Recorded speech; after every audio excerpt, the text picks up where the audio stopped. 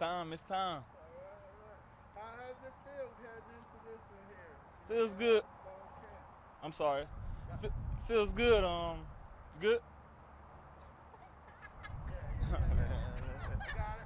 Yeah, it feels good. We worked hard this camp, put in a lot of work.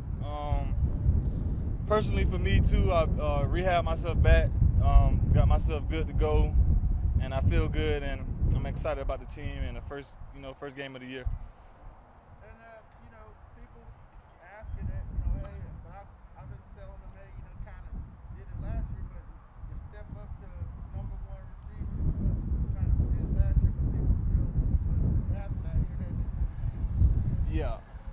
I'm sorry, I didn't hear that. I mean, you were the #1 receiver last year, but you took over to kind of during the season. Right. Now you're going to enter the season as the #1 receiver. Any differences for you there? No. I don't feel like there's any differences. Like I said, I've been putting in the work at camp. Last year I put in the work. Been in a lot of different situations, seen a lot of different situations, and I feel pretty confident in myself to go out there and make some plays and be in that #1 role.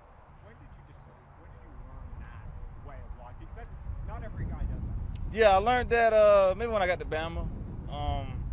High school, you don't really have to study that much.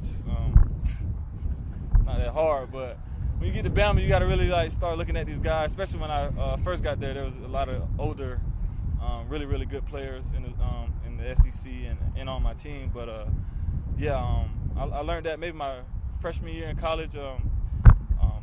Casey Colbert helped me a lot studying DBs. I go to his office and we'll get right into it. And I took exactly what he taught me, and that's exactly how I still study.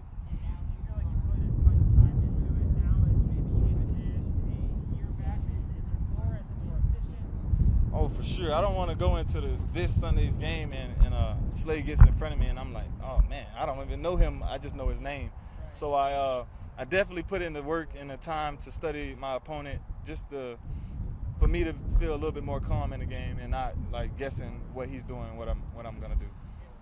As you've been working with Russell Gage, how have you seen him evolve to the point that he's at right now? Yeah. Really, really proud of Russell Gage. He's worked so hard this offseason, and man, he's gonna explode. I feel. Obviously, last year he came into there and exploded into the league, but I think he's at a point where he's really confident in himself, knows what he's doing, and he's a great player. I think he's ready. Look at the other guys that are in this pattern, Kyle DeHane, to Russ. If you're gonna get double teamed, there's a lot of ways that the Falcons can hurt you, right? Is that kind of how you look at it, even if you're getting the extra attention? Yeah. Yeah, we got a lot of good guys on our offense. I mean, from the receivers, tight ends, running backs. But Sunday you'll really see what we got.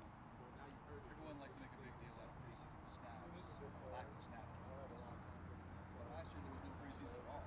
So what do you take from last year to emulate going forward? It's not that big of a deal. Yeah, I mean, preseason, it's good to get out there and get some plays in, but you're in camp. I mean, it's really like a preseason game every day. I mean, we did the joint practices. That's you can say that's 2 days of preseason. Those long practices days. It's like I said, it's good to get out there for a lot of the younger guys. But I think we put in a lot of work on the camp practices, joint practices, and I think we're ready. Awesome. Thanks, you guys. Thank y'all.